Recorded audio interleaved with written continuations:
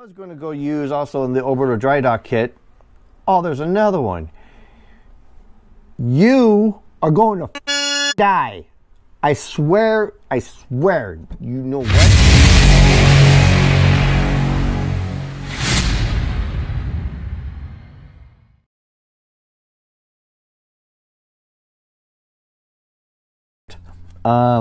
I was actually taking a look at all my pieces and looking at some screenshots, kind of just planning out how I want to go about this thing. So first off, the putty's already dried and I've already sanded down. I don't know if you can see what's left of it, but there's the circles from the ejection of the mold is all taken care of. It's all planed perfectly smooth, even though you really won't see this that well, only in like this direction. Up here is more critical, and this is getting painted, so I needed to make sure that was perfectly flat. But I did a modification that I noticed looking at, some of the screenshots on how the interior walls is supposed to look like on this thing. Now, if you have this kit, you'll notice that over here there's supposed to be an entryway, a doorway, but it's not. So that's one modification. The other one is down here there's a bunch of very small little pinholes. Those are supposed to be blue lights coming through there. So that's another modification to address. And one for me is kind of like a personal touch. I don't know if there's one, but it seemed like it would make sense. Over here, there's like this little alcove. It was supposed to actually go to one of the shuttle bay pod doors on the outside.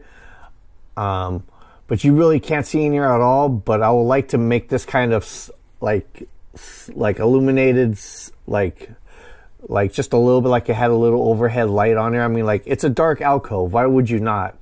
So I actually did the modifications on the other side.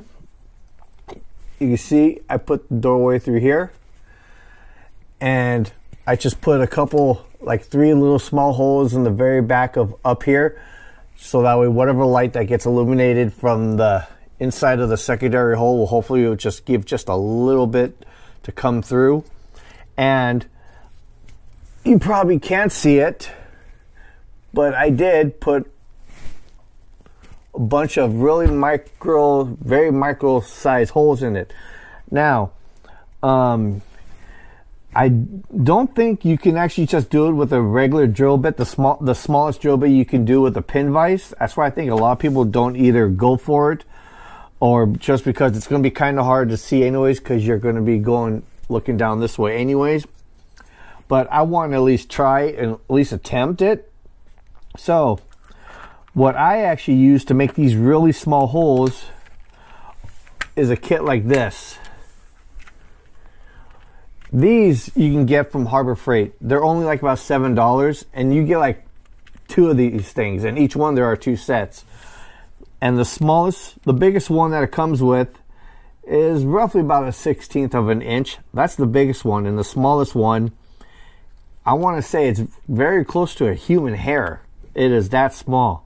Now, being that small, it's also that fragile. You can actually snap these things easily. So I wouldn't recommend putting it in a Dremel or a hand drill, or I was even thinking about using my drill press, but no, you don't want to do that. I would just do it by hand itself. Just a little twisty twist. Plus, these things are so fat anyways.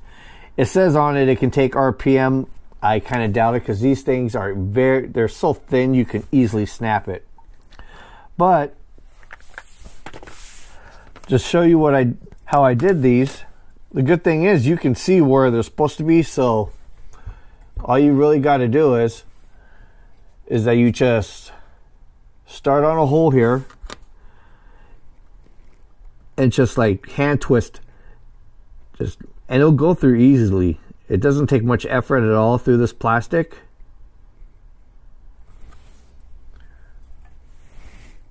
See what I mean?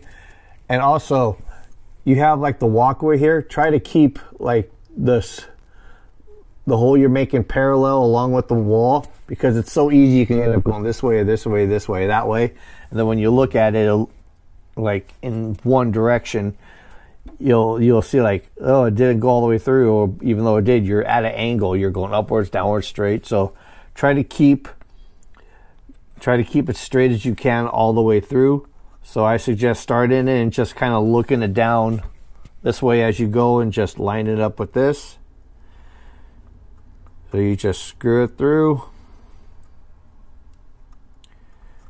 give it a little back and forth twist, clean it off, and then go from the back side, help clean off some of that flash that it pushed out. Just cleans up the hole a little bit better.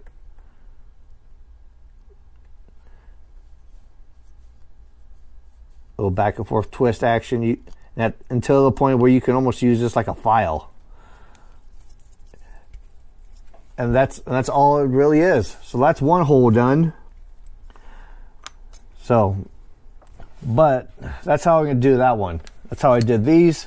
Just got to do it all the way down the line. That's tedious. I don't need to film the whole thing. But like I said, I suggest getting these things. Like I said, $7 at Harbor Freight. You get a bunch of them. If you break them, it's no big deal. They're very cheap.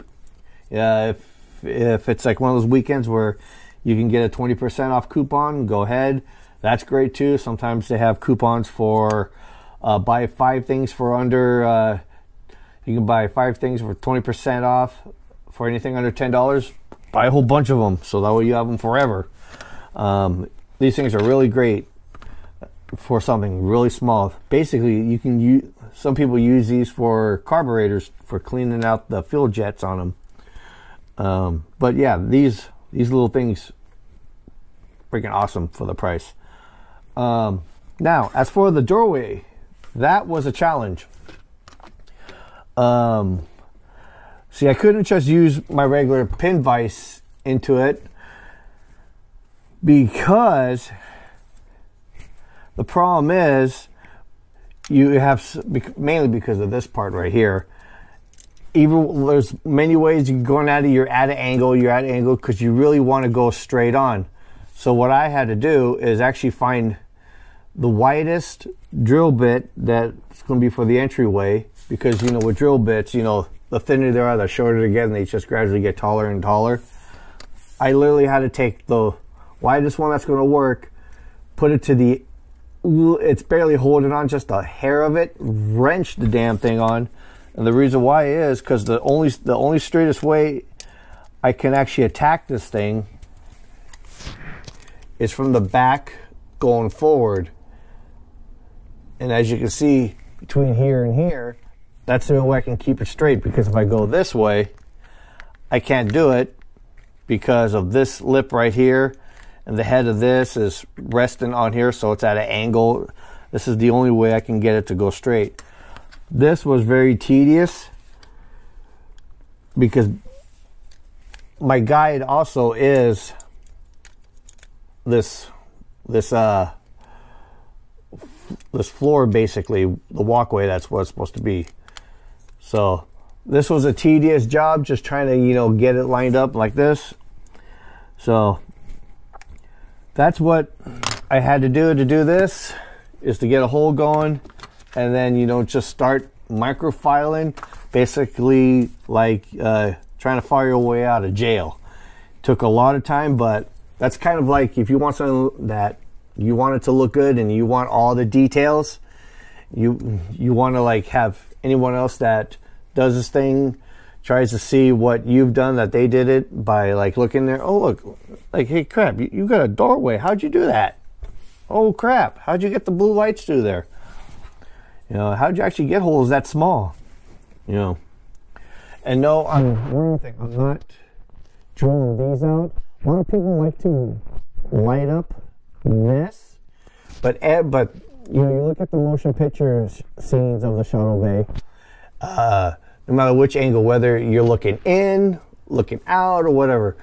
And all the ones where you see with this, even in the rendering from Otoy, even in theirs, these don't light up. So these are not lights. If you want to make them lights, fine, but they're not. If you ask me, I think they're air conditioning units or whatever.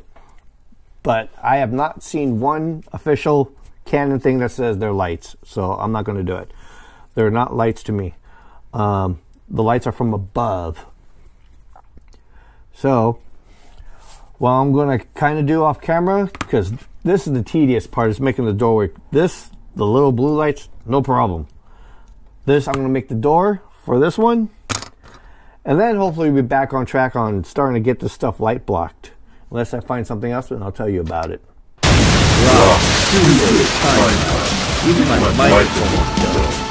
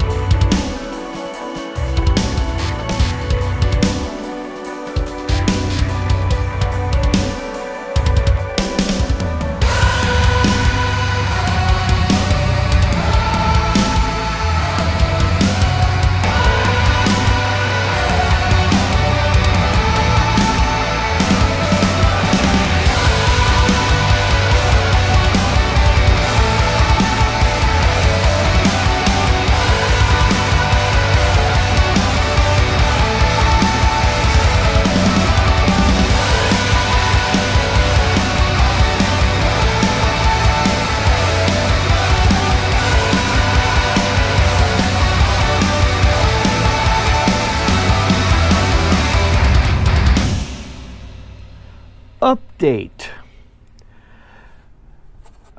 Pieces, I already light blocked them, only on the back side. Had a little bit of an issue. Kind of did a rookie mistake on my part as far as a glorified spray painter goes.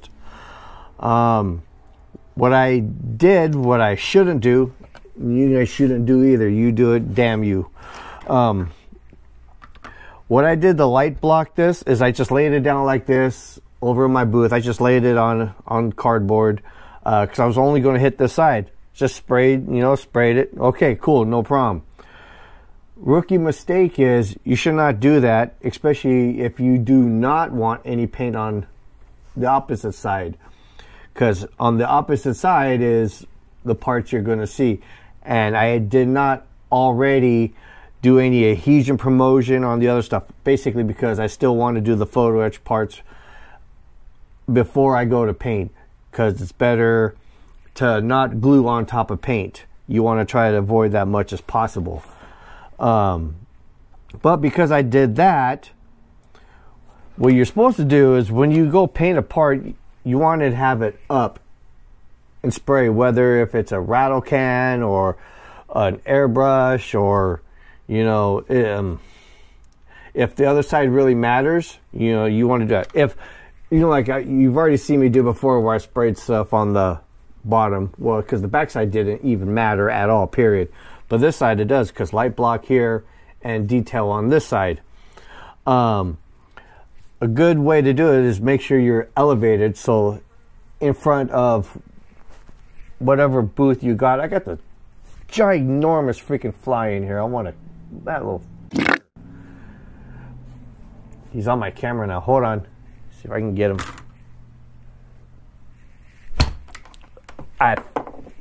Oh yeah, I got that. Ah! You're done. Jeez, he's huge. Let me see if I can show you. Come here, you little. Yeah, you're dead, you Gersh.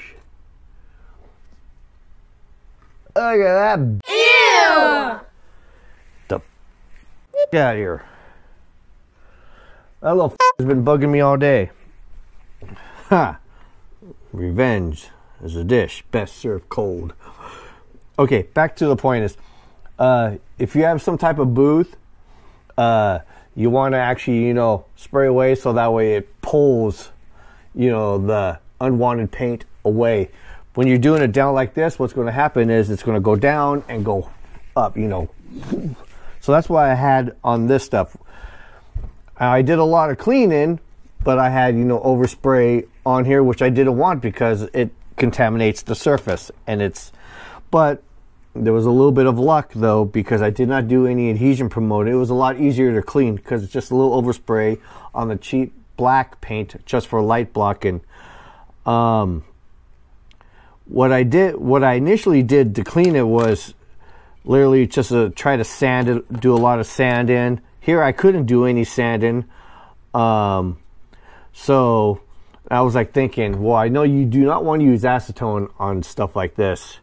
And I think if you do, either dilute it with water or go very quick and then clean it off with some type of water to neutralize it. But what I did, I don't know what made me think about it. Oh yeah. Basically because I was doing a lot of scraping, I was cleaning off the edges here where I need, you know, the clean plastic to paint. Basically on the fantail, because I also kind of screwed up. When I went and painted this, I painted the whole thing and I forgot, like, oh, wait a minute. I want to put the landing strip to be lit through. I just screwed that up. So, you know, I sanded this off and I went to go clean it and I grabbed my, you know, some wax and degrease.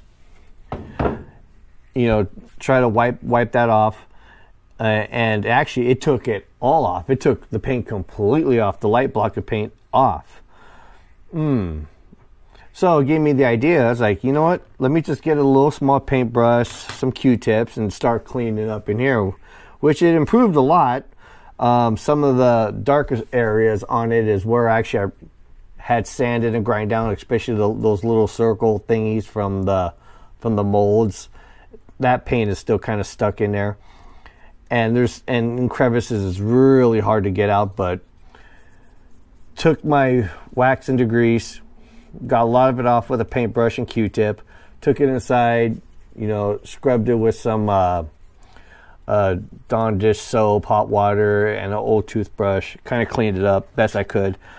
This one's a little bit more filthier, but believe me, that stuff's gone. This was a lot easier to clean up, thank God. And same thing about this, but because I figured out with the wax degrease on this stuff, instead of having to scrape all this stuff, I just took a little Q-tip and just took it right off and cleaned it off real good. So yeah, my accident, my rookie mistake was I should have had it elevated, but I learned that even wax degrease can actually help clean up edges for where you need to have it clean again after some painting. So anyways, now time to move forward a little bit. This piece here, I already sprayed some adhesion promoter because I want to make sure I deal with that fantail issue, the whole landing strip. I have the masking kit from Orbital Dry Dock, and I thought in there was the masking for that part, but there isn't. So in case you're going to do this and you're going to get the Orbital Dry Dock kit, just letting you know the landing stripes are not included on that one. But in a pinch, I just took out I cut out the decal one that's in the decal sheet, only as reference. And I'm waiting on some fine line tape. Freaking Amazon, second party venues going through Amazon always seems to delay. I should have had that stuff 2 weeks ago, and now it's like another week out. But for now, I just, you know, put a piece of blue tape here, my little metal ruler, hobby knife blade, and to start cutting some very thin strips. I was going to go use also in the Oberto dry dock kit. Oh, there's another one. You are going to die. I swear, you know what? I'm ready to, you know, maybe I can super glue your ass here. You know, yeah, we're going to go. This is cruel.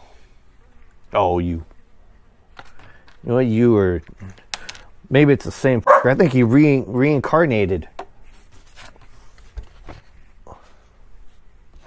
Summer. I hate summer.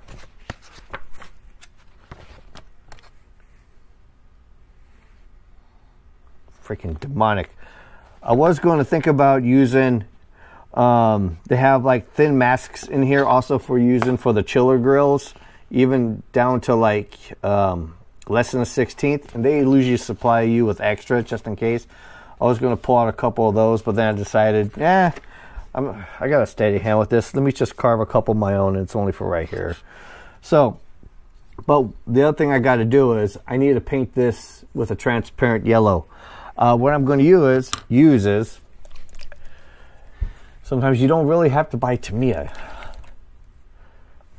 Transparent from Createx. This is an airbrush paint. You can get this at Hobby Lobby, Michael's, your typical arts and crafts store. And it's a lot cheaper too. I've used this product when I was learning to airbrush over 10 years ago. It's perfectly fine. It's water based. It's all right for a job like this. So what I'm going to do is, first thing I need to do is I'm just going to paint this fantail here yellow. Then it's going to dry. Then I'm going to literally recreate just a couple stripes in a box. That's really not that difficult. And then figure out the color that I need for this. This little... You just want to be a YouTube star, don't you? Oh, he's on the camera again. Hold on. Makeshift spatula. Nah, I didn't get him. That fucker's got a death wish. I mean, this other one, they're in pairs. Swear to God. They're like Mormons. Okay. Again, I'm going to paint this. And then I'll either figure out the color. By the way, the color I want to use for this part here, I'm going to match it with the color that the decal part that comes here. Because if you look at the screen, the terrible, terrible matte painting that they used in Star Trek The Motion Picture in that Kirk arriving sequence in the Shuttle Bay. God awful matte painting. You can see this color here basically matches here, and it's a type of bluish. A lot of people like to do it a dark gray or a black, but I'm trying to be a little accurate on this part.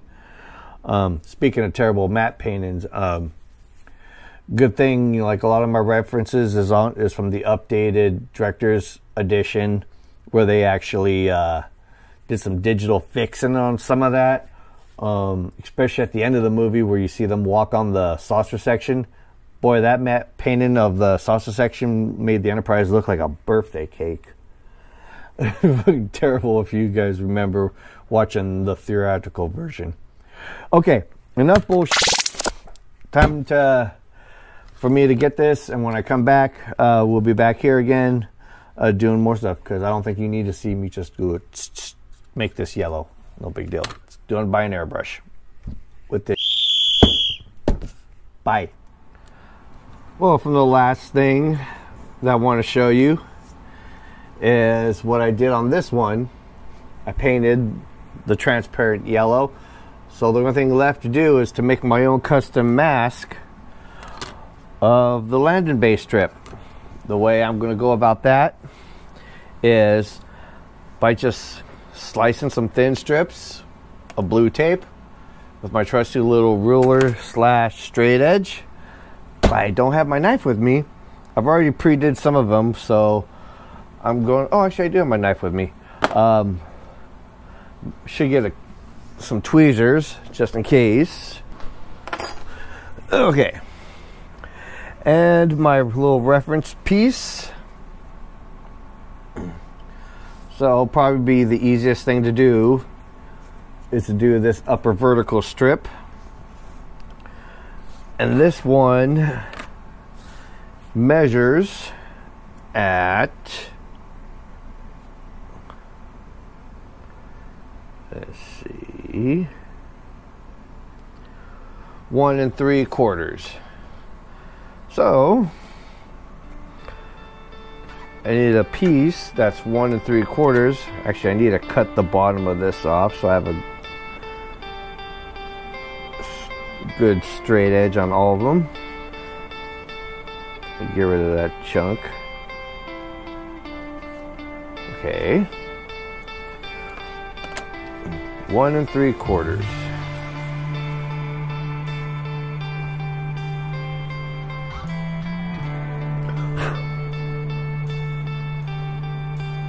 One 3/4.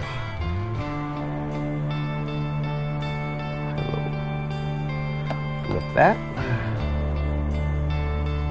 let's see. That's the other thing too. Is like I don't have a good center on this, so I need to move it.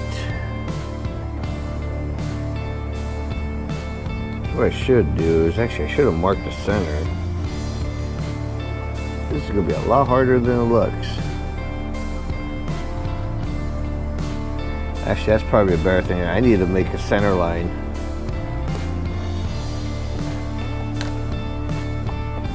And some type of center mark. Pencil! 1 3/4, half of that. That is 7/8. 7/8 of an inch. And should make a little mark somewhere on here. This is going to get coated again anyways. And I gotta go, I'm gonna put it right here. So just a little tiny mark that I can see. Should have done that in the first place. Just want to make sure lines are straight and taut. Okay.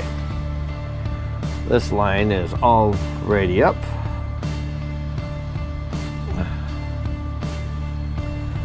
So, top part of this box. What do we have for a measurement here? Say, pick an inch to start from.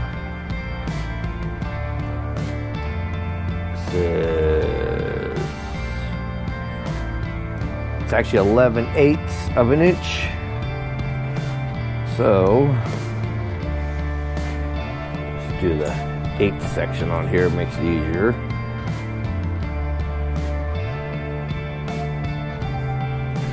Wait, there's no 11/8, that doesn't make sense. Huh. But it is an 8, so let's redo this. No, it's actually less than that. Barely, but it's actually 7/8. It's like literally a hair under 7/8, but we'll just go 7/8. Okay, and we need to make a mark just to do that. So we'll go, even though it's 7/8, I'm going to eyeball between 3 and 4, and now we need a distance measurement. It's actually going to be in the 16ths. It's like 3/16. So because it's 3/16, mark here. Now I'm going to scoot it up a little bit so it can be squared. Well, that don't look right, but let's see. Oh, it is. Okay. Connect the dots somewhat. Okay. All right. Peel this up. And by the way, I'm only penciling on what's going to end up getting repainted over and light blocked again. No pencil marks on the yellow that I'm masking over. Sometimes a little eyeball reference is good. Looks a little okay. Alright, so we're now going to need the length of this silly little box. Let's see if it's more accurate on this side. This is at 9/10. Yeah, 9/10. So we'll go. This is going to be the little harder part. Just find a squared line. And now I need 9/10 of a piece. Okay, gotcha. Had ya. Come on. Grab. There you go. Okay. Now I need another 9/10 and another mark. Try to find a sure it's squared. It's almost like surgery.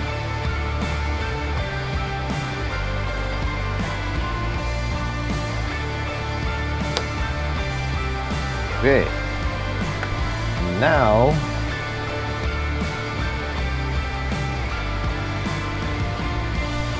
this part, because there's a break in between the box here, so let's see, what is the measurement on each side? Yeah, it's bigger than 2/10, so we're going to have to go into the 1/4 of an inch. So square it off and go exactly 1/4, and same for the opposite side, and it has my gap, and I know I need 1/4 of an inch on each one.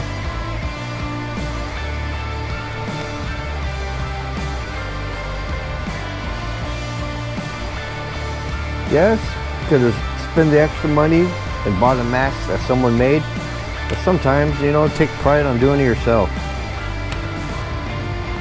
There's the easy way, or there's just my way, which is not the easy way. By all means, I'm not on anybody that wants to buy the mask, that's fine. I just want to do this part right now, so.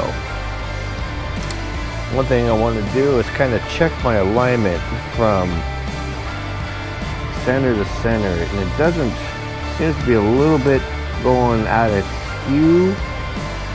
The center should be like right around here. So let's check what's out of skew. I have, let's try this in 10. 7/10 over here. Okay, I'm going a little bit out of skew somewhere. Mostly over here. Okay. Okay, I see it. It has to be a minimum. Let's see, a minimum of 3 inches. It can hang over, which is fine. So let me use this guy right here. Let me get 2 tweezers. This one's gonna be tricky.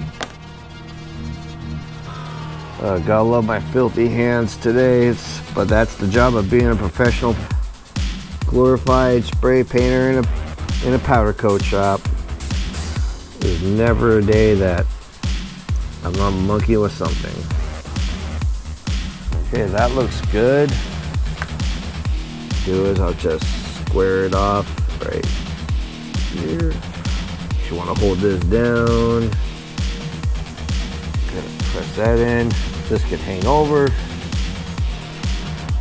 Okay. Next one's just straightforward. It's basically the same thing, but it just connects to there to there. So we just need, again, no less than 3 inches. Just cut all the way across these other rows that I pre-did.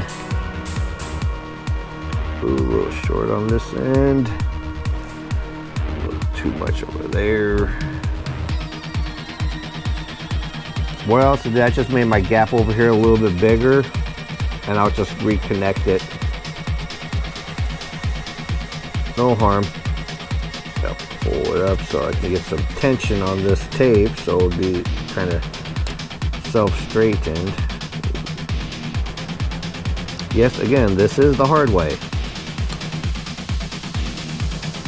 But I'm totally content to do it the hard way.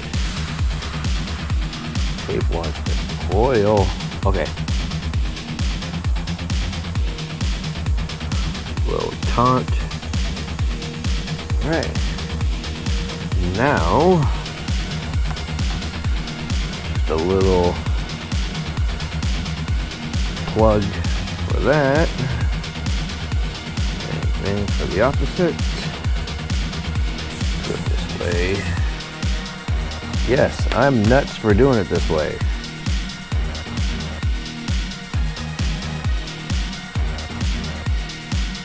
Turn this off. Can't see it, but there's a, here, I'll show you, a little overhang right around there. Just gonna cut that off. Surgery. Okay. Little nub of tape.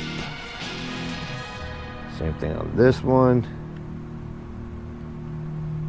Tape wants to go all over the place.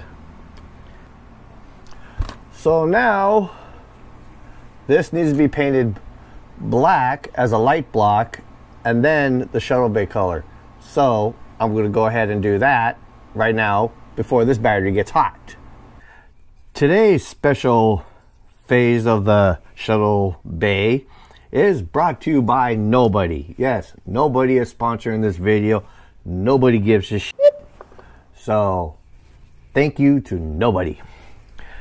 Now, what we're going to do is attach some of the photo etch parts, and the way I'm doing it is probably the way most people do it, is that they do it in sections, not build the entire shuttle bay and then put it on, because I can see that would be asinine and very difficult.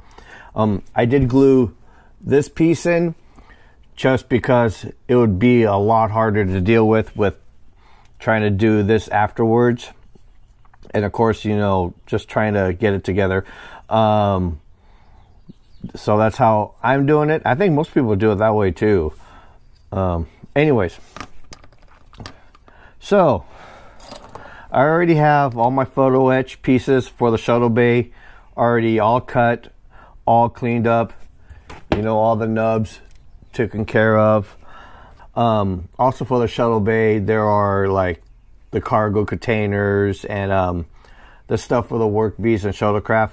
I'm going to do those at a different time. I'm primarily just focusing on the shuttle bay. I'm sure I'll film that too. But like I said, I'm just focusing on the shuttle bay. So I'm going to be using, of course, CA glue. I'm going to be using medium.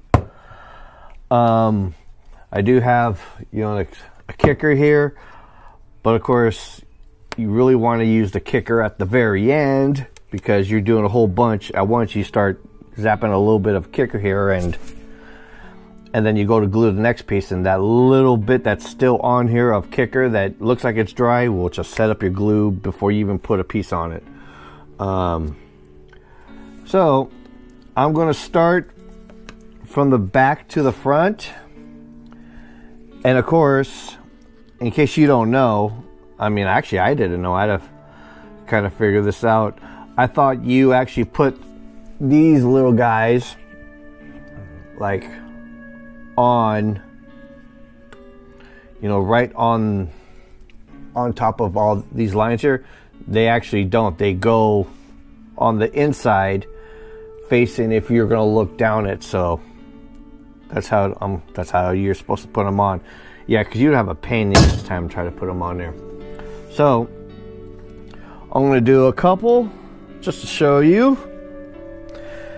And of course, gotta have a couple tweezers and maybe a hobby knife, and my favorite tool for this type of project. So to have that nearby.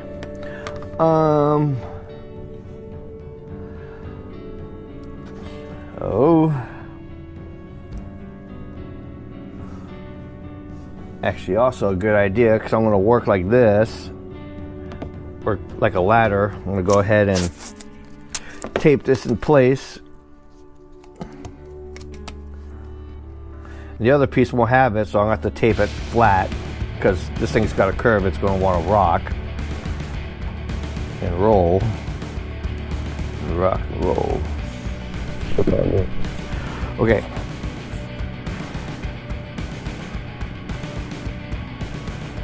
And if you're doing it right, the long part on this piece sticks out.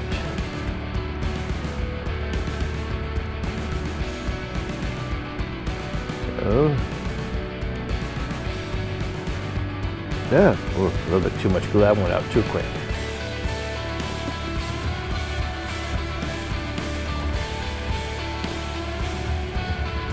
Gotta get orientated.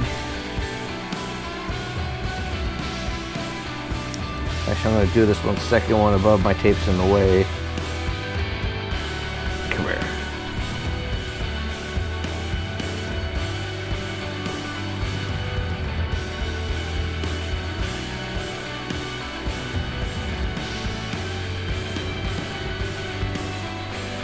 Okay.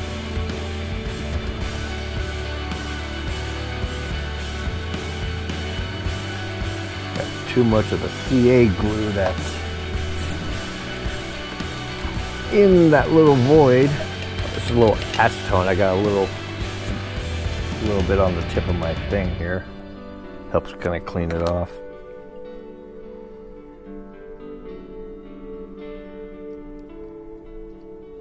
May have to dig that part out or blow a hole into it. There you go. I could use the super thin CA glue. I think that would just be too runny. I'm actually going to just try to put a little nub here, see if that makes it easier than on this. Oh yeah, it's probably easier.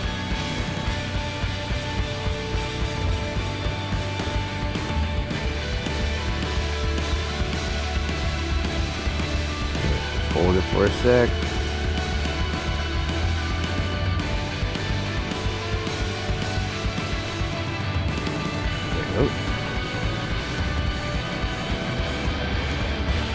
These photo etch parts are so small, it actually wants to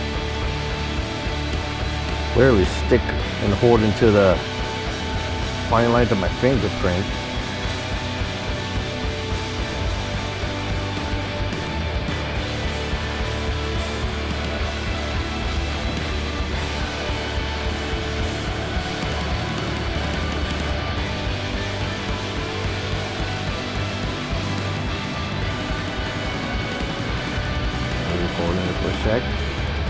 Say you can breathe on it to help set it, so I'll just do that.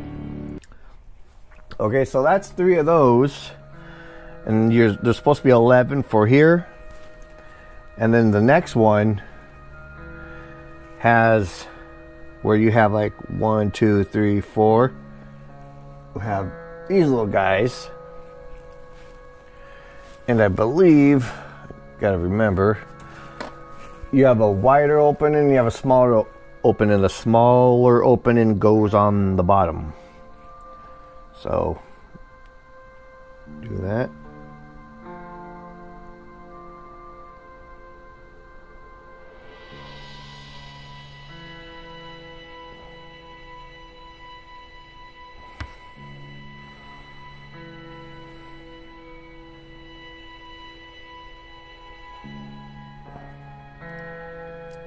This one's a little tricky. Okay. That one is in place. Then you have, I'm going to have to hold this with my tweezers. these little ones, and they go down here on the bottom. Maybe before it's said and done, I'll show you. Gotta remember which orientation do they go. Oh yeah, wider side goes up on the top, and the thin part of it sticks out. There's 4 of those. So I'll just put one here. I'm kind of holding the thing in my hand here. This one probably definitely need tweezers.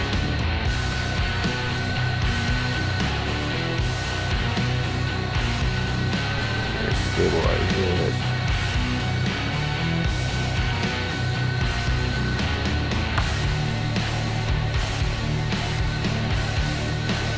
Where that one goes.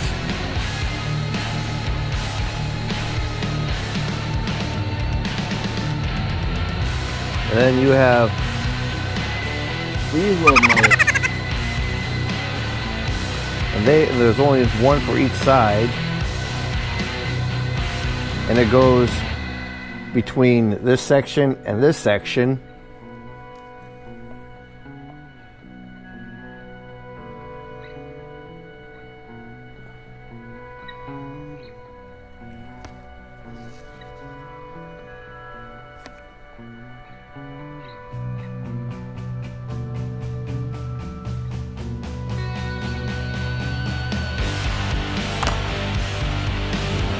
Better.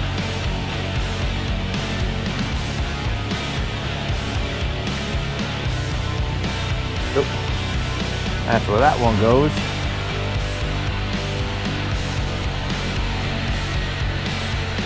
Then you have this piece, which goes where a door would be, where I made mine. Awesome about that, it squares it up. And when you put the roof piece on there, there's a gap where the doorway goes. This piece kind of hides it, so that's really great. I was wondering, I didn't really notice this piece when I was, looking at my photo etch stuff, but I was looking at this thing kind of somewhat, pre-assembled, and I'm wondering, how the hell am I going to get rid of that gap? Well, there it is. That's how you get rid of the gap.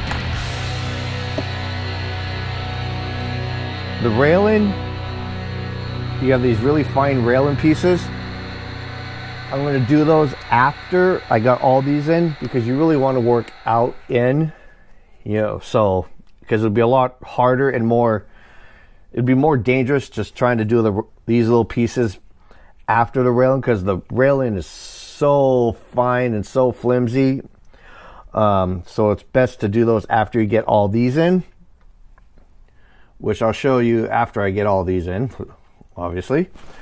Then there are this piece, one for each side.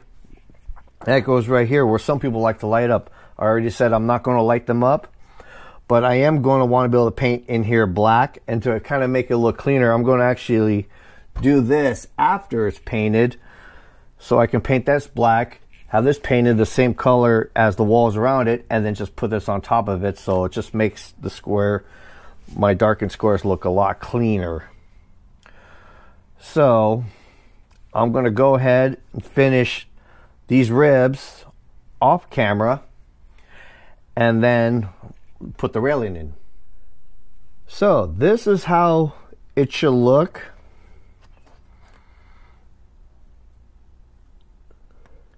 If you did it my way.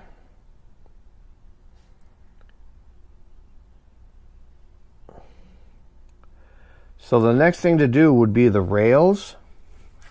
And the rails, okay, we'll start with this big one because it's actually a little bit more confusing one because of this right here. The side you're supposed to put it on, the directions say the turbo lift. Let me prop this up. So, the turbo lift is this sucker right there. That's it without the column there. And obviously one side is longer than the other. And these ones you gotta be careful of just because the railing itself is super, super delicate. You want to, there's one side longer, one side shorter. So that break in the middle lines up with there. So that's how you know which side. I suggest, the instruction says to bend the railing outwards 10 degrees. Basically, for something this small, you can eyeball it just a little bit. It just means a little bit of a bend out. But I would not do that until after it's all in and painted, because that railing is so flexy, flimsy. It'll just, the more you monkey with it, the more it's going to turn into a wave. So to glue that up, you just glue it along this edge here. Now there's another railing that's smaller, this one. That one goes along, prop it up again, goes along this edge. And then there's a one piece by itself, which is that one. One thing about this thing, it's so flimsy. Let me try it. Okay, maybe that's the best way. That one goes dead center on the edge of there. I would definitely assume that there's going to be a slight hairline gap in between both, because if you remember, you got to fold those railings outward. So if you fold them outward that little 10 degrees, the tips should touch. That's how it should go.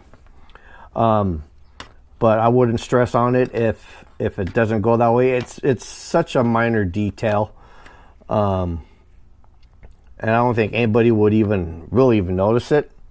Now, there's another thing when it comes with these ribs. One thing you can do is you can just kind of test set, the roof to it. Now, these ribs should be offset a little bit, and if they're not, you can just tweak them back into place.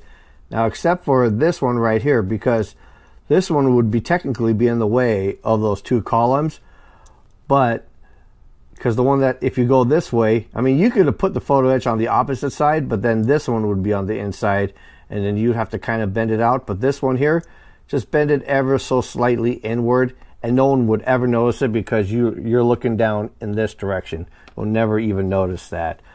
But if you have some of these a little bit askew, you can just go ahead and line it up with there, and you have a good guideline. So that's kind of like how that should look. So the next thing I'm going to do is I'm just going to go ahead and just, since I already described for you on what you have to do and where they're supposed to go, and this thing is just so blah, blah, blah, all over the place, I got to mount it somehow. I'm going to go ahead and glue up the 3 railing on this side, and then obviously then there's the other side. Now, just to kind of show you, I already kind of did the other side. That's how I learned how to do this side, which is right here. See, this is how the railing should go. This one, because I did this one first, it was my trial and error piece. This one I did with the super thin CA glue. One thing about that, even though going lighter as, like very light with it as possible, it is just obviously super runny. My theory was that way it would, if it's going to be runny, it's not going to give me like humps or bows or whatever. But what it did is that it kind of filled in my little soon-to-be blue windows. So I had to drill them out, which I was going to have to do anyways, re-drilling them out after paint and everything because they're so small. But in this case, I had to do it after this phase because it literally filled them in. And if I were to paint them, or if I were to drill them after painted, I wouldn't be able to find the holes. They've basically been filled in. So my opinion is don't use the super thin. I mean, you can, I don't know if you can see it on camera, but I can kind of see how shiny it is, and it kind of pulled into one corner. Whereas this one I just did, it's a lot cleaner. So use the medium CA, don't use the super thin, just because it's a super tiny small part. You want such a little piece in there. Just a little drop of the medium was just enough, and it won't be as a little bit messy as this. You're not going to really see this anyways, because you look down this direction, and after when paint's done, it'll be okay. But to be extra detailed, medium. Okay, I'm off to do this part, and the next little cutscene should have railing. Alright, so the main photo etch parts are done for the shuttle base. So the next thing really to do is I gotta, re-drill out the holes, and then we're gonna go into paint. I'm going to actually, to make things easier, is that I'm gonna obviously go back and look at the screenshots. Give me a color. I believe down here is a different color than up here. Up here is like a green. Either way, I'm going to go do down here below the railing first, because when I do the color up here, it's a lot easier to mask off down here than it is up there. So, off camera, again, it's just re-drilling out the holes the same way as I showed you how to do them. And then set up for color. And I think maybe I'll set up the booth so you can actually see me paint this son of a... So I made my own custom green out of the greenies. The matte painted screenshot of it is not really a good reference, but that's the best one that I think that there is. Just because the way it looks, it always looks like it's in shadows. So to get the exact shade is probably impossible. So I just did my best interpretation. So I made this type of green because out of my collection, just there wasn't one by itself. It's primarily like half of what is known as green sage and basic green, half and half, and a couple little drops of each of a silver gray and a Mediterranean blue, which is basically a light blue, just to tint it a little bit. Because to me, the green in there looks have a like a bluish gray hue, so that's where these kind of came in. This was close, but it just needed to have a little bit more darker greenness, so that's why that's in there. So basically, I came up with this, and it's already been reduced down. So let me turn on my boost fan, my little airbrush air compressor. Now in here, hopefully you can hear me. This is actually all the same. Basically everything here, from here on back, is green. This is something different. So that's where I'm going to paint. Same thing for over here, here, and this back wall.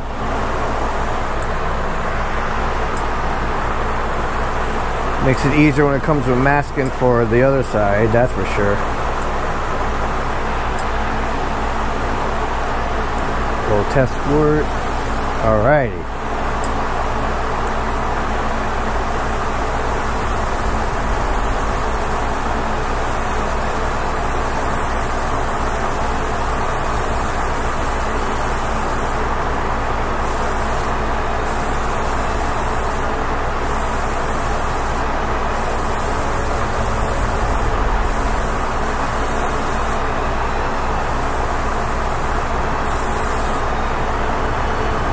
This side, we do it upside down.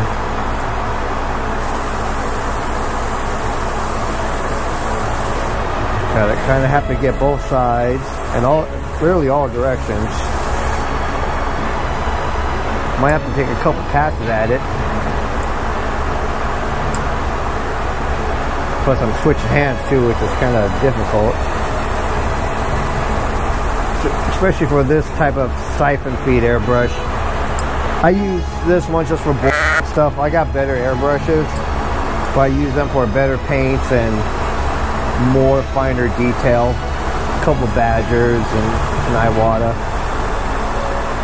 This is also a Badger too. It's a 155 Anthem. In case you want to know.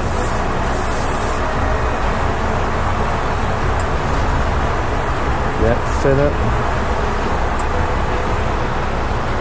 Give this another little coat, just to make sure.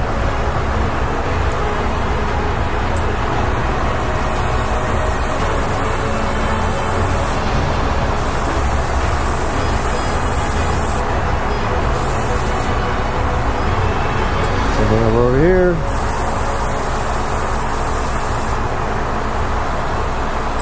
Now set this.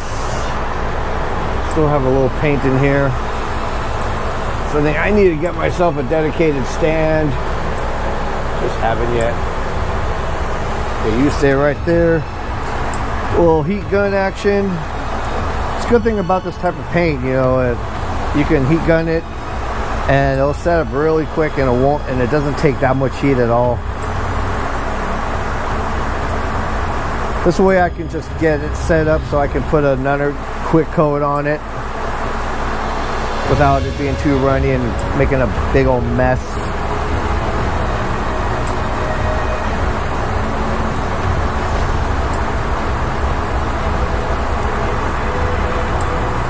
Don't want to do it too long, then your paint will start to crack. Just enough to get the surface set up.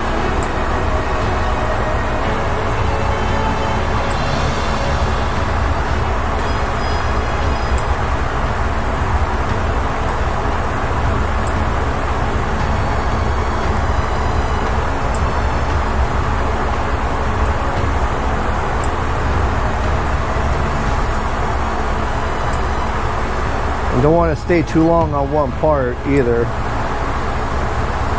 Not only it can crack the paint, you don't want to warp your plastic either. Just enough to kick it. A little love.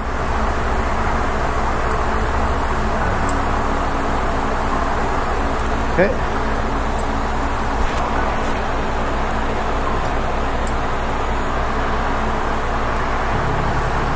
Good thing I made extra. I just see a little area.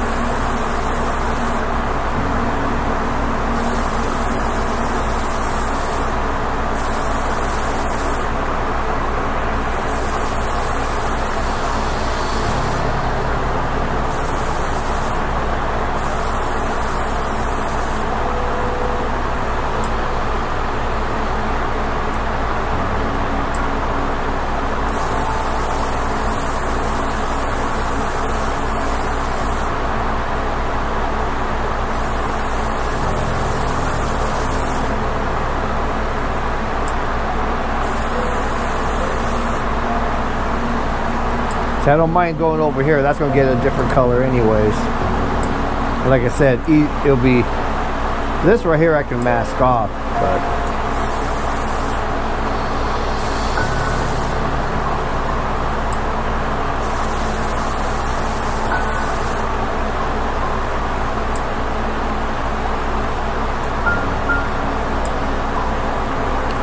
Really starting to like it.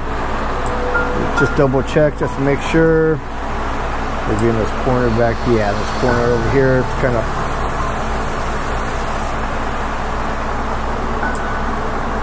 get to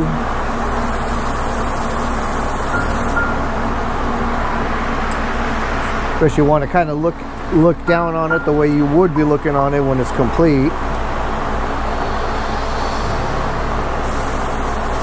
A little more of the ribs.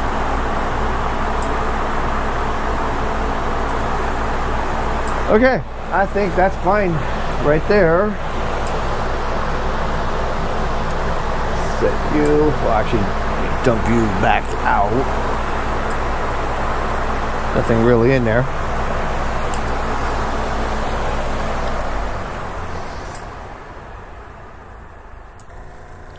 So this is what I have. Time to let this dry, clean up my mess here. And then figure this stuff out. Now the greenish crap is dried. Oh, I also forgot that I needed to paint this part too. Luckily I noticed that before I was about to clean up, and I just took a second look over my corner. It's like, what is... I swear I remembered there was a little bit of this on the ceiling part, and I looked at it, that's pretty much the whole thing. So I shot that real quick, no big deal. So now it's time for like some hand painted detail, because it's next to impossible to try to mask up little areas for with an airbrush. Basically, like I said, I'm planning to do is doing this section first, then doing this. This I already, of course, I did off camera just to see what I'm up against. So the hardest part about this, I would have to say that I painted was literally the walkways. Because trying to actually get in between the railing and in here, it's a mother. I'll tell you that, it's a mother. So the real trick is just not getting any paint on here, except on this side, because you'll never see this side looking in. So I got a couple little bits on this side, but looking straight down this way, there's no paint on it. But yeah, it's like surgery. It's like fine surgery just trying to do this. So my walkway color on here is pretty much the same color that I'm going to be using for the photon torpedo launcher. The color I'm going to be using for that is known as Stormy Gray. It's a real dark gray. Also on here, I end up, looking at the screenshots of the really goofy matte painting, it's really kind of hard to tell because the way the matte painting on the film is made to look like it's kind of poorly lit. These in here could be dark, like a dark green, and I thought about it, and it's like, God, the greens is a little bit out of, this is just really weird. So I went for a dark, like a medium darkish gray. So I went for pewter gray, just for in here. And I decided to accent like the edges of the walkway and the walls with like a off-white, but the color I'm using is known as suede, but it's basically like an off-white. Same thing for right here. And in here I used like a navy blue, because from what I can see it kind of matches what the floor in the middle is supposed to look like, so I kind of matched it up with the decal. And I also used a little bit of it just on here on these four little ends, just on the very edge of that. So that's what I did on this one. So I'm going to kind of show on the painting difficulty is to literally paint this thing. So like my way of going about it is kind of work your way out. So of course for me, the thing I would have to start with would be these pain in the little walkways. So, and of course, to do that you're going to need one of these and a really fine tip brush and a light too. Believe me, it was no fun. No fun at all. And I had to do it like going forward in between, just really to get up against the wall, and then, ooh, see, that's kind of a hard thing to deal with. You gotta be careful of this railing. And then to get up against the railing on this side. So, it is not easy. I mean, you literally have to go back and forth in between these stupid little columns. And you could only move your brush around so much too. At the same time, you're trying to be careful of the photo edge parts so you don't bend them as well. So yeah, it's like, this is like defusing a bomb. So I'm just trying to get much as I can in one area. I'm telling you, this is nerve-wracking. Now if you get, like I said, if you get paint on this side of these photo etch, it's okay because you can't see it once it's installed. And if you were able to see it once it's installed, please tell us how you're able to do it, because that we all be amazed. Just going a little bit back and trying to get close to the wall as I can from this angle before I flip it over and try to get it dead on. And see, this part sucks. And the thing is, you probably can't even see this walkway as it's installed. And then, like I said, you probably can't. Doesn't mean I'm like for sure like, oh yeah, you can't see it. Because in that case, I was like, what's the point? But sometimes it's that little bit of extra detail that makes it stand out. And the thing is, because you're hand painting this, you're gonna have to kind of go back at it twice, just because you can't even get a good even brush stroke on it. You almost like just have to dab it. This angle is hard for you to see, but just trying to prove that it can be done. And it's also proof that, hey, I did do this. I have evidence. I made a video. So that's kind of like how to do it. It's going to take a second coat because, you know, you're spreading the paint around and, you know, you can see some of the green through it, but it has to dry a little bit. And you're just doing the same thing for, you know, all the platforms here. So that's basically what it is. So I'll finish this up and then show you what I do down here. So the walkways are now painted, if you can see. So the next thing to paint on here are these little crisscrossy thingies. And for that, I'm using pewter gray. Except like I explained, I don't think dark green really looks correct for it. And the way I go about that is almost like dry brushing, but not dry brushing.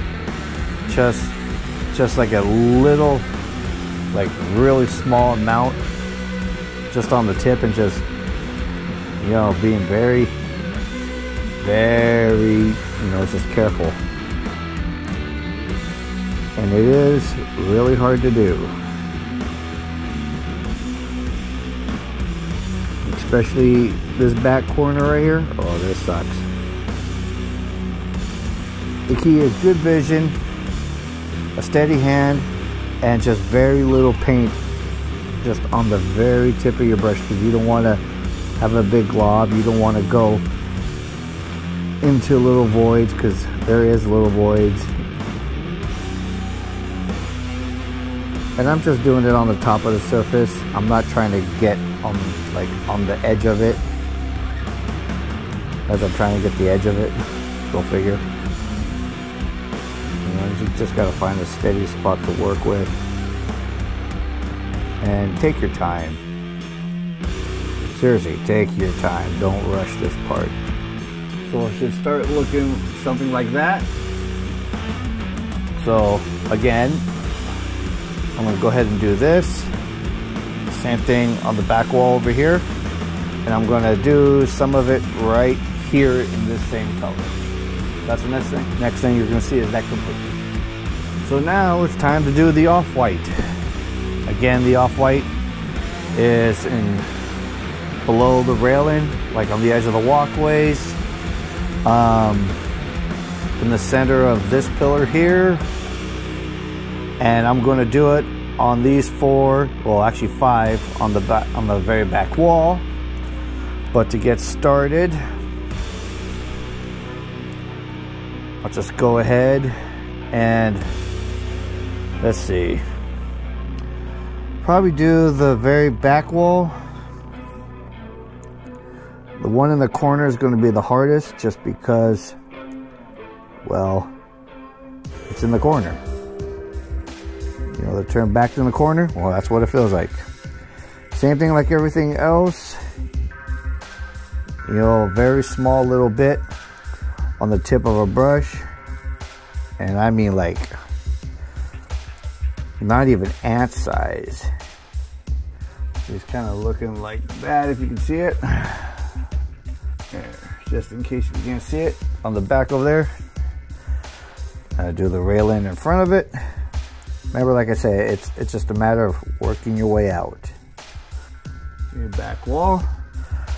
Let's see. Bottom lip of this upper walkway. The long one.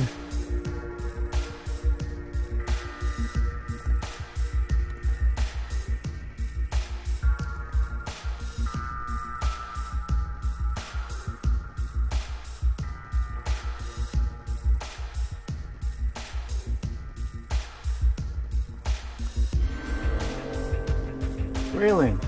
So now I'm going to go finish the rest, and then we'll be doing the navy blue. Now it's time for the navy blue. And where I'm going to use the navy blue is right here in the center of here. As you can see, I got some white, some of that white that spilled over. There's no big deal, it's going to get painted over. And on the 4 photo etch pieces, just on the thin edge and a little bit down here. So in a place where I'm putting this blue, probably start down here. I know you can't see it from here, but just because I'm left-handed and where the camera's positioned, if I did the other one, you probably wouldn't be able to see it, but you'll see it in a sec. If you'll actually be able to see it. It's like, this is just it's very thin and hardly an accent. It will be right down in here. Okay, so the next blue spot, of course, is this centerpiece. Well, this little, I don't know what would be the appropriate name for it, but it's kind of like a dividing area from, I guess this would be the first level, second level, third level. We'll just say the spot that separates the second and third thick area. Of course, this one's got to be careful because I don't want it, I only want it on the flat of the front, and that's it. This one might take a couple coats only because I can still see some of that white through this paint. Make sure it's nice and straight. And of course, if any rolls over the edge, I'll just touch it up again with the same white. So it's like that. Which, of course, when you look down, be like that. So, let's see. I think that is it for this. Let me just compare it with the other piece.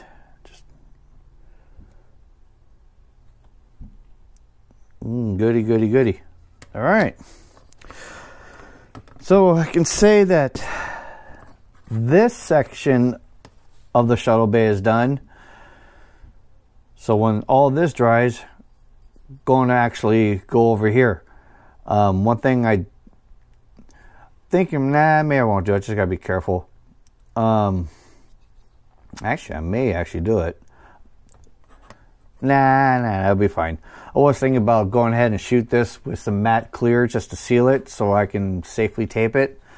But I can always just use my blue tape and just rub it on my shirt and get some of the lint off it just to make the, you know, the adhesive on it even more or less so I don't pull any of this stuff. But it has the adhesion the adhesion promoter, so it should help it out very well. And I think that this will be it for me. It's going to be it for the night, but next thing we'll do that.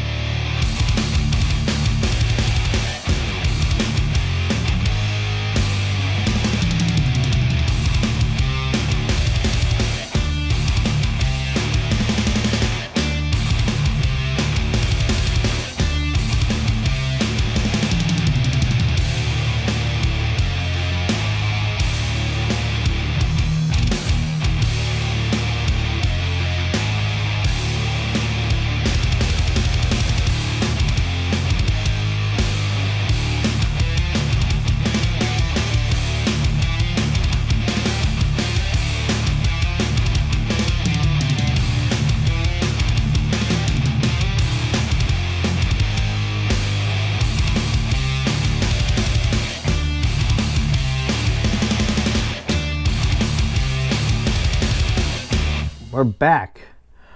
I already went ahead, finished off these sides here. You see right here. By the way, right here, I just sanded off the paint there because I'm going to re-glue the photo etch pieces on top of it.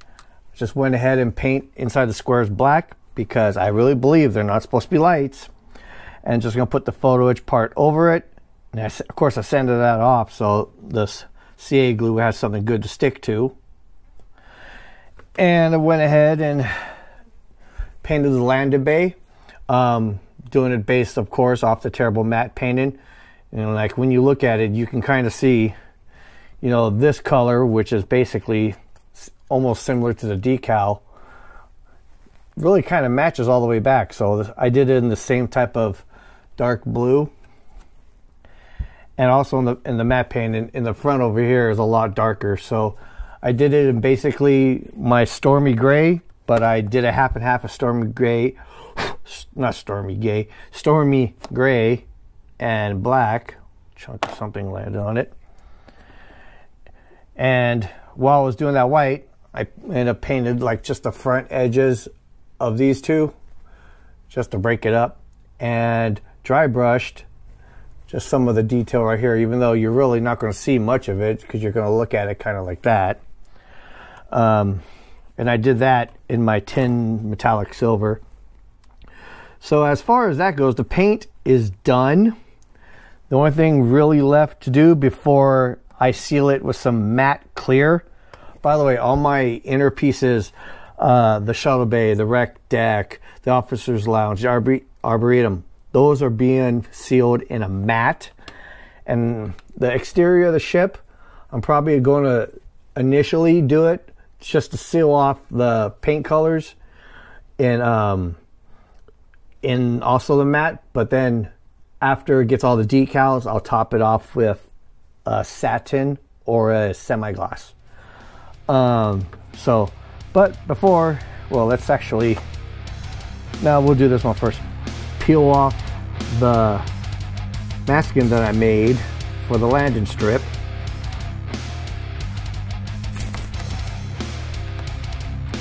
Only because this is more dry than those black holes. And we got another visitor bugging me this today. His name is Ralph. Ralph the fly. Ralph's gonna die, just letting you know. So please don't call PETA about a freaking fly. He's going to die. He's gonna die by my hands because, you know, I creep across the land killing firstborn fly. Hell yeah. And yes, I'm sure an aftermarket final decal will look better. You know, some of this stuff you gotta just kind of be proud that you did it the hard way by hand, I guess. I guess the only person that can tell about the imperfections is really me. Well, you guys too, because I'm pointing them out. But maybe if I didn't point them out, I just had one more to go, but I'm being attacked by tape. Let me get it from this side. There we go. A lot easier. Landing strip, and it's supposed to. Oh, let me see if I can show you this way. Yeah. I like it. And the other kind of happy accident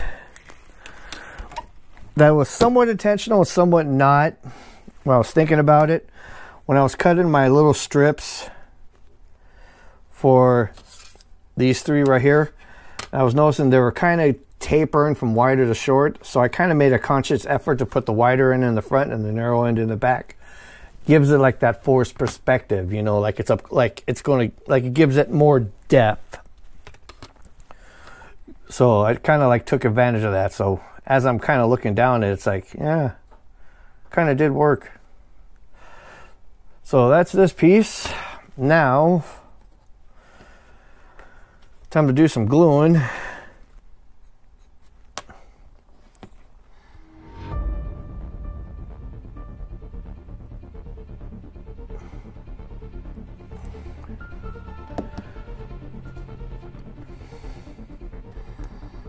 Of course, photo etch parts are a pain in the butt to pick up. You kind of scratched it a little bit. That's okay, I can touch it up.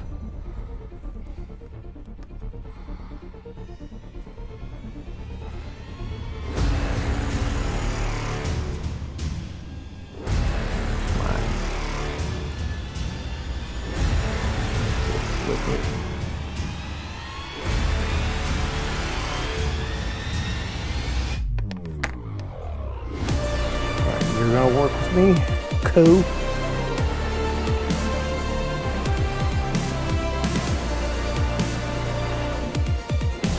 It should look like that. Probably have to deal with the same thing. Gonna want to move.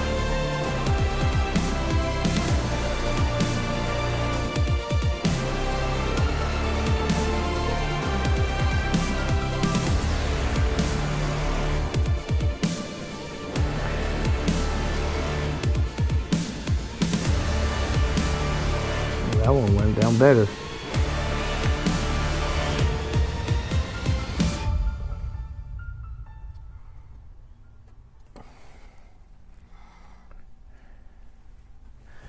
Yeah. Cool. So, I guess it's time to actually seal this thing up with some clear. And then it'll be decal time. Well, let's now discuss clear parts before we go into decals. Something I decided to do was already detail the two columns, and I already glued them in. But first, let me explain the paint job on these two. It's pretty simple. All I really did was give it like a medium gray, but I do plan on lighting the columns, so I painted the whole thing, used the dental pick, and just scraped out the paint from the windows and the two thin band here, which gives me something that I don't really see much anybody else do, because I could see how difficult it would be just to mask it, but it'd be a lot easier to have something with a very fine point and just scrape it out. And I already did kind of test lit it, just by even with the little holes through here. As long as you clean off the paint on both sides from here, and even on this piece here where it glues in, I scraped out underneath it. Of course, you kind of have to need to, because you got to glue it in. I just glued it in also with regular model glue. But even the pinholes, these little holes here, actually lit it up, even through there.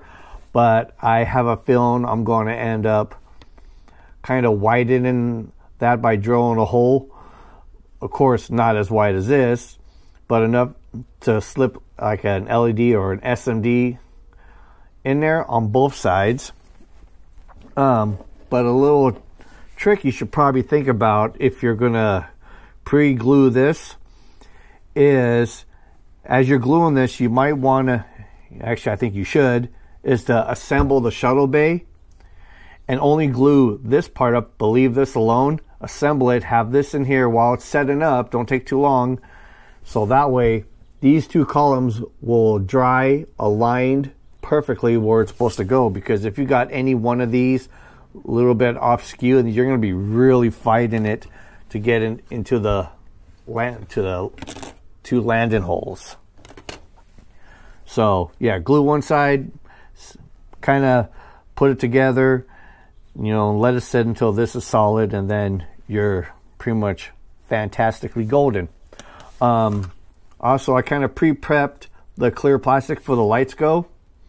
For this piece, which goes in here, what I did was, there are these fine, not ribs, but you got these lines, recessed lines in here. I first went ahead and just painted inside of them black. I didn't really care if a little bit got over the outside on top of this, which I'll explain later. I just painted it black as a light block to give it some separation, and then I painted it the same tin silver as I did with the dry brush up here. And then I took 1500 grit sandpaper, and then I just sanded the face of it, which removed the paint that bled over on top and just gave me the thin lines, and it creates, you know, some nice diffusion.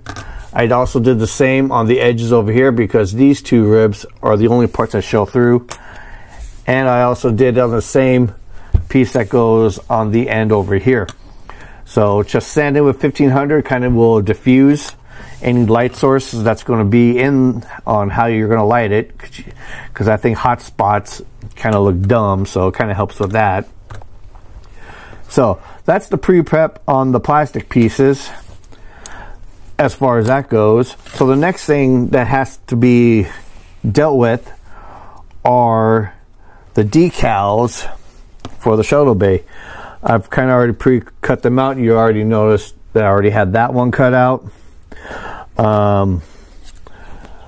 This one is for the black area down here on the lower area. You have two that say lifeboats, which they should be going. I'll double check, but I'm pretty positive that they actually go kind of right where in front of the column here on this one part that looks square, which is kind of dumb because you'll never see that one. They could have picked a better spot for it. And of course I got, you know, all my different cargo bay doors. And then there's this one more piece that you can't really see on here. It's just a bunch of numbers. It says 1, 3, 5, 2, 4, and 6, which I believe, I'm not sure, I got to recheck, but I think they go up here somewhere. I will double check that one. So now I got to get me some water set up. I think the most difficult ones I'm going to have to work with is getting these cargo doors inside these areas, especially in here in between. I have a feeling I'm going to be doing a lot of fighting on that. I think I'll end up testing the first one probably on the very last end, because that would be the harder one to see as you're, you know, as you're looking down. It'd be really kind of hard to see any imperfections on the very end, as opposed as up here in the front. Nothing goes on the front in front of this guy, so you'll actually be able to see that one more clearly than down here. I'll probably actually do this corner here, because down low would probably be the harder one to see. That way, you know, obviously you get it. Just try to do the one you're going to have the most difficulty one seeing first, just because if there's any little mistakes, you'll get the hang of it by the time you get down to the end. So that's how I'm going to work at it. Get set up on that, and it's time for some decals. Okay, I guess we can start on the parts that I'm dreading the most. The doors. So let's see how this one works.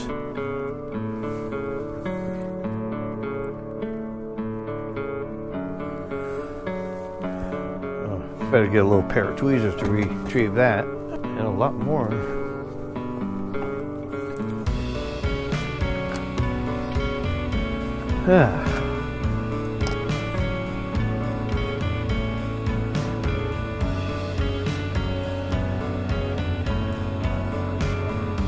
And of course, it'd be easier just to add a little drop of water. I'm just doing it from my fingertip on the area that's got to go. See how this is doing, such a little piece.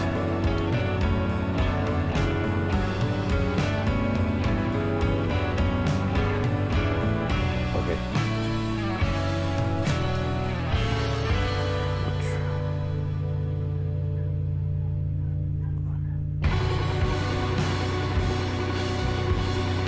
I'm just holding the decal part down as I take my tweezers and slide the back in. Now I'm going to use my little demo pick that I love so much.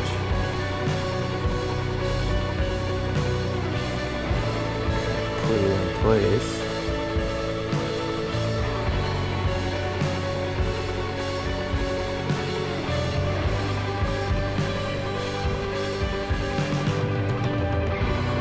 And what I kind of noticed is that these decals are slightly larger than the opening itself. It's like they're not perfect fit. Wow, this is another little foam little brush. I'm using it just to push it down, dab, and to suck up some of the extra water.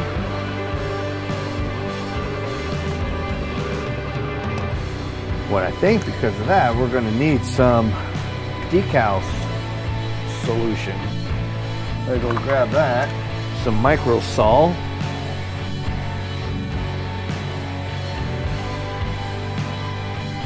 Micro sol. And you just gently brush it on.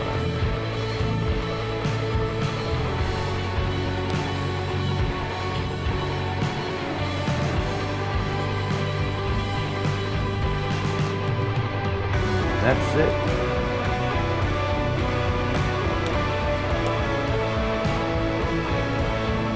Wasn't too bad. Just don't really like on how much bigger that the decal is for the opening. I guess the best way to really hide that in this case, actually just trying to be even as possible. So I'm going to do the doors off camera, show you that I did one, means it is possible. I'm going to do the rest of these on both pieces, and then I think we'll just do another set. Alright, after going through a bunch of these cargo bay doors, what I learned that kind of made it easier, I would suggest cutting them down. I mean, really trimming them as tight as possible. Maybe I can show you on the last one that I got right here. So I'm going to show you what I've learned to make this easier, other than trying to pick it up.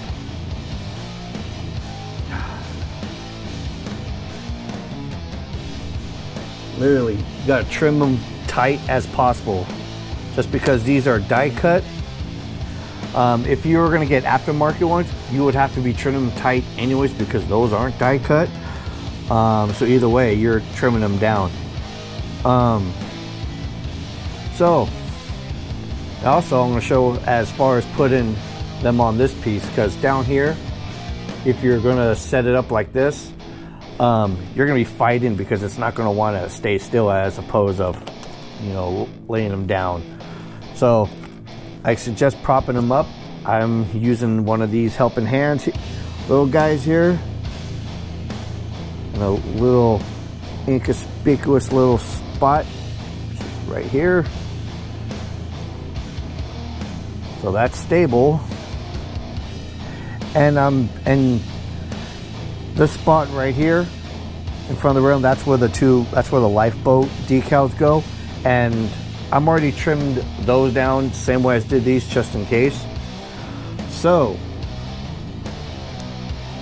we're gonna do this last one, trim down as much as tight as possible. We'll put it in the water, submerge, and it only takes about 15 to 30 seconds at the most. I got a little tiny drop of water on the tip of my finger, so I can rest it just in there. And that's so when I put the decal in, it has a little bit more time before it sets up too quick, and I can move and adjust it around. That's key. Also, this little thing is very important. Very. I'll explain as soon as we get to it. And of course, tweezers And this guy, again, has been very helpful. This is what I used to actually align it up, you'll see. So now, I'm using my tweezers just to pull the little decal out.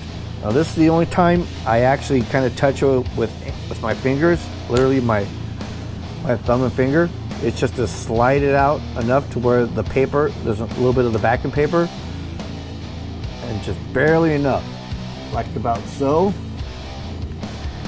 Then, of course, I lost it. There it is.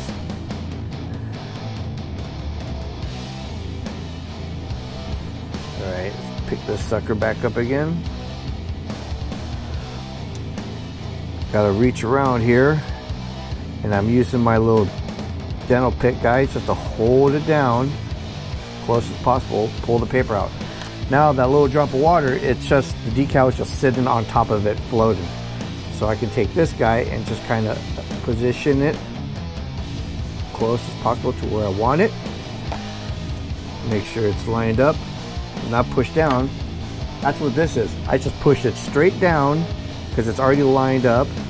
It pushes the excess water out and onto my little foam brush and absorbs it. And it folds the four corners up a little bit. And immediately after that, you know, just do a little check. If I have to do any adjustments, I can. But very minor. There we go. Push it back down again because I just tweaked it a little. All right.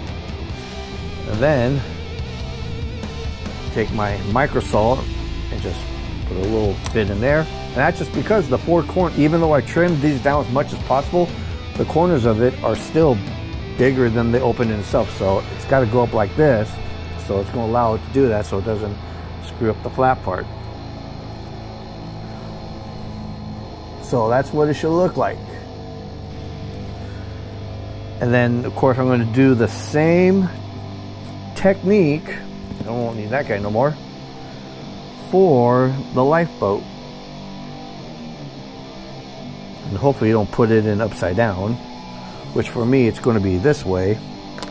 Same technique. Little drop of water. It's kind of hard to get that drop of water in there because there's two railing.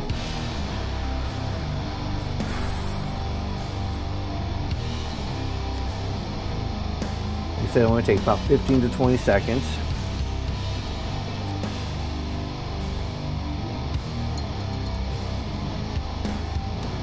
But in this case, because it has lettering, gotta pay attention to its orientation. I slide them off in the same direction. So in this case, the wording to this would be the letter and be completely normal to where I should be. Okay. I'm going to use this just to prop this up so it doesn't roll back on me.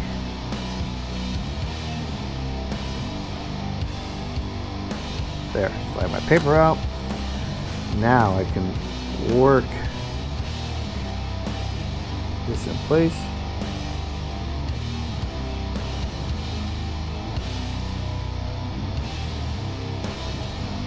And make sure that red stripe is pretty parallel as possible. Same technique. Push this down. That way it pushes the water out. And then another dab of micro salt. I mean, this one kind of fit in there pretty well, but I'm just going to make sure.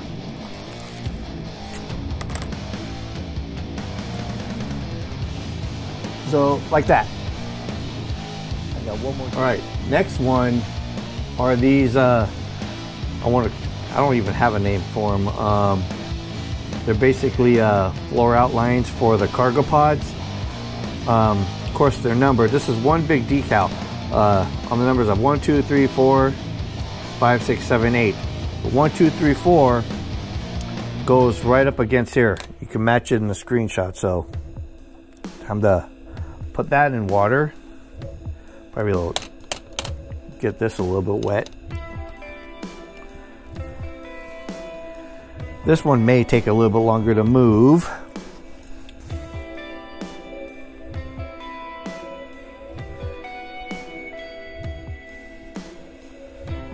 Don't want to fight water slide decals because you don't want to rip them, of course.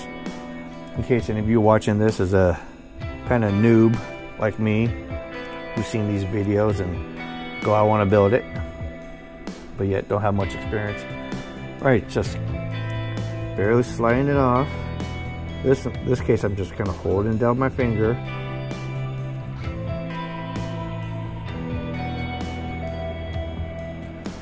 Okay. Now just want to get it aligned. I'm using that middle box as wear to line it up.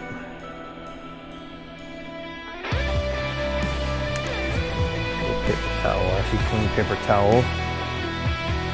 Push it.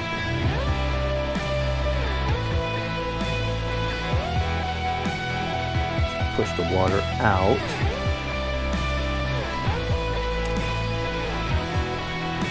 No need for the decal solution on here on this part.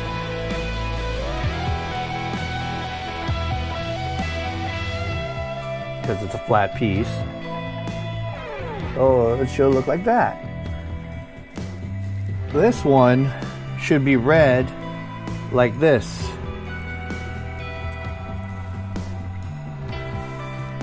Oh, the paint matched pretty good on this one. So, put this in the water. It wants to curl up. Get this a little wet. By the way, this has already been clear coated with some matte clear. Just because of the type of paint that I'm using, this craft paint, it is a water base, and if you're doing water on top of water base that's not sealed, it'll come right up, reactivate. And then of course, after when all these decals are totally dry, 24 hours later at least, I'm going to do another round of matte clear. But also, I'm going to do is I've already kind of pre-made a little photo etch cargo pads. I'm going to paint them up and put them in there, and also a couple of the photo etch figures. I'm going to put a couple of them in there because this is the biggest area. It needs at least a couple bodies.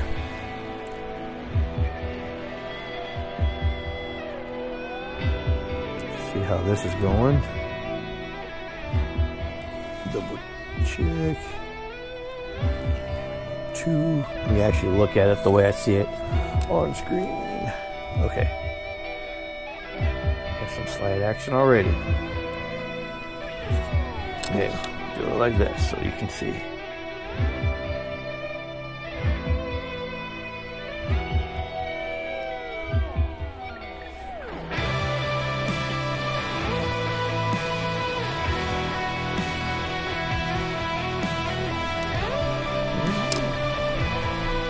Okay.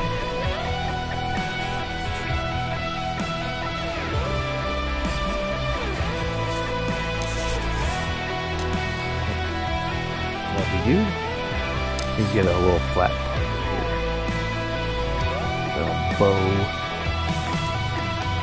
Well, the plastic is I'm dabbing.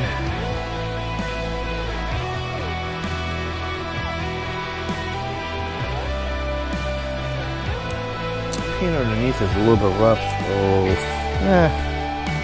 it'll be fine.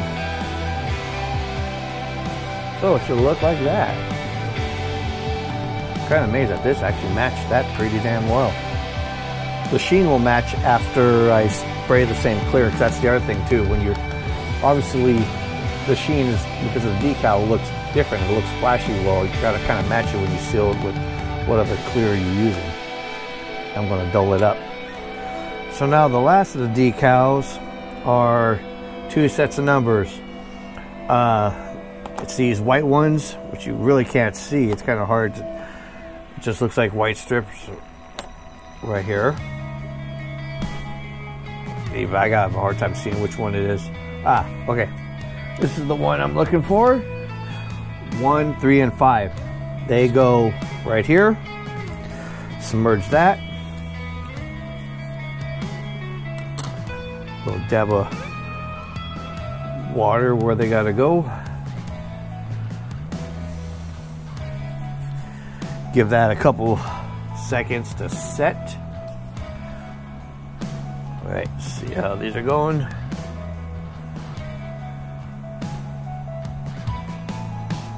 Not quite yet. Almost.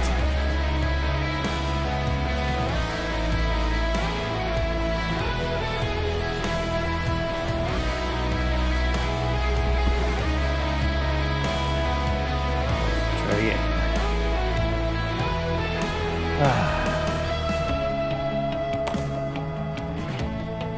There we go.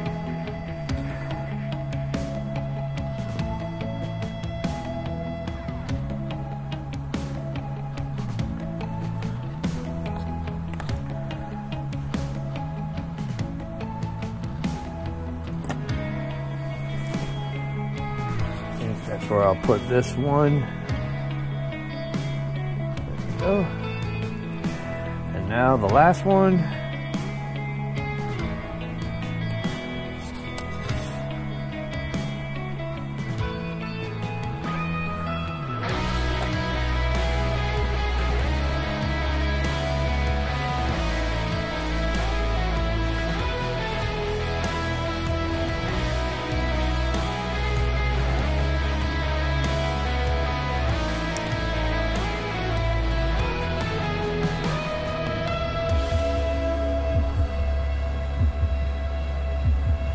Nope, not yet.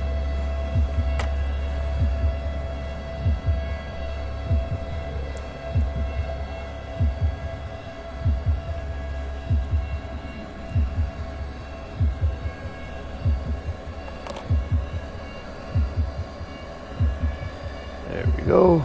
There's some movement.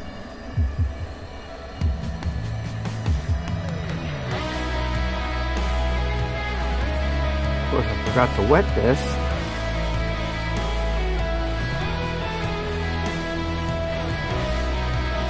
Not getting much movement at all. There we go. I gotta somehow get some water underneath it.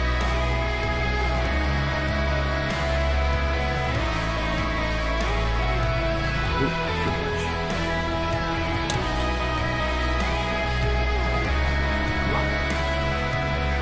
This one's gonna fight me a little bit.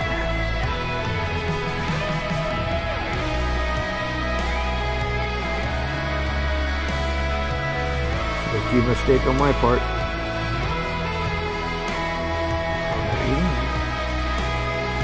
There we go.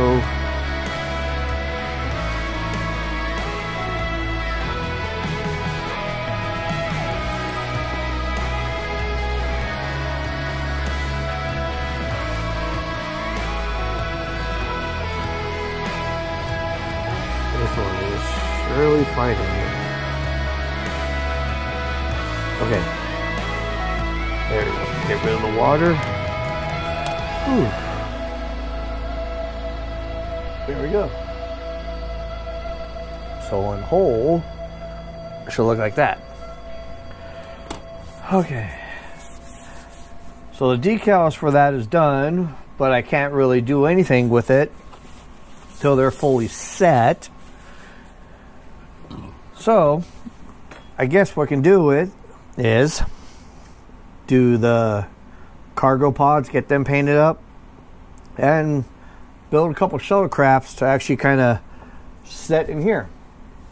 So I'm going to go in the kit and dig out which ones I want to use. I'm not going to use every single one. I'm just going to use ones I just want to sit in here. So what you're looking right here is actually the completed shuttle bay. And the reason why you're not seeing me putting it together is because I did shoot that video. And actually what my plan was right now was to be going through the footage and doing the final edits on this video. And I just realized I have no audio on it. God, I'm getting terrible at this again.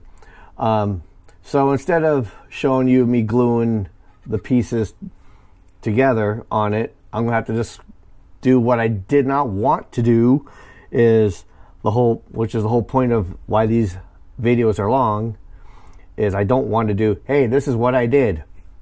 I'm going to tell you what I did, but I'm not going to show you what I did. You're just going to get before and afters. In this case, you're going to, the last segment was a before, and now here's an after. So I guess I have to do it that way. Old thing's glued in with model glue. Rescraped all the edges of the pieces where it goes together, so it's clean plastic. Model glue to clean plastic helps bond together. I did do shuttlecraft and people. I don't know if you can see it that well, but yeah, they're right there. And if you look in the photos, which I'm going to include at the end of this video, of it with its final paint just before assembled, so you can see some of the detail before here, because you can't see much detail anyways. You'll see in the back, in the very back here, I put with the cargo pods, there's a little naked person in there, just to have a little fun. Of course, I went through, checked for light leaks, which at the very end, I just went ahead, took some canopy glue to all the seams on the outside, of course, as kind of like a filler, and then I went over it with some black paint everywhere and just rechecked by, you know, shining a bright flashlight all the way around in there and find a little spot, and I took care of it on the outside. And over here for the little windows here, canopy glue in here just to kind of get in the holes, and I did some blue Tamiya. Canopy glued the clear plastic. And other than that, this thing is good. This thing is good. This thing is pretty much finished. The only thing really left to do is to modify it for lighting, especially on the 2 columns, which are probably turbo lifts or something like that. Even though it has the 2 little pin plastics in there, it shines pretty good. Here, I'll actually do it with a flashlight, even though this is a really bright flashlight, but I'll do it on its low setting. If you can see it, here, maybe if I kick it on even brighter, yeah, it'll still show through that little hole. And even down in here, let me drop it down to its lowest, maybe a little bit more. You know, go all the way down. Probably be more like this in the end, but I think what I'm going to end up doing, in case I didn't mention in the last video, as far as the columns go, I'm going to actually kind of open them up a little bit just by drilling a little bit through where the little holes are, where you know, this crap, and just deep enough where I could put in like an SMD on both sides. I think I'm going to do blue on the bottom and white on the top, and just let the light clash. As far as the brightness on it, it just depends on how much voltage I want to go through it, and I'll just go through random sort of resistors, see which ones that give me, that reduce or pretty much give it the right amount of power for the right amount of luminosity. But yes, this build is done. So with that, this video is done, and now we can actually start working on the actual ship itself and going about it the way like I do with these parts. Work your way in, out. So I got the internal pieces done. Now it's time to work out. And I see a lot of other videos out there where most people will do the saucer. In this case, I'm not going to do the saucer first. I want to start with the foundation where everything connects to, and that's the secondary hull. So we'll start dealing with the secondary hull, and of course will involve this thing, and we'll just work our way out. So, end of this video. I'm sure you're tired of watching this crap, tired of hearing me talk, howling with all my goddamn audio problems. Hopefully I can solve that by the next video. And with that, go watch something else. Hey, Boyd's Truck channel, go watch that one too.